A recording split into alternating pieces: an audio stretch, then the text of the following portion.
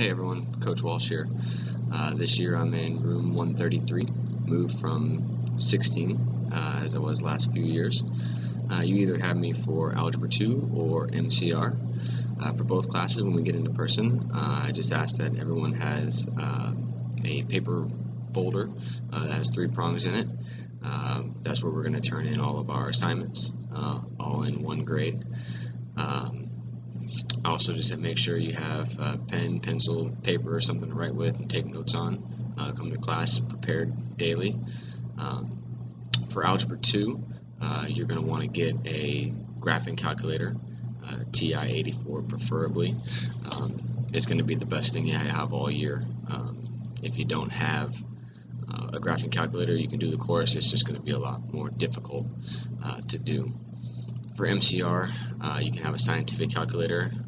I recommend the TI-30X 2S.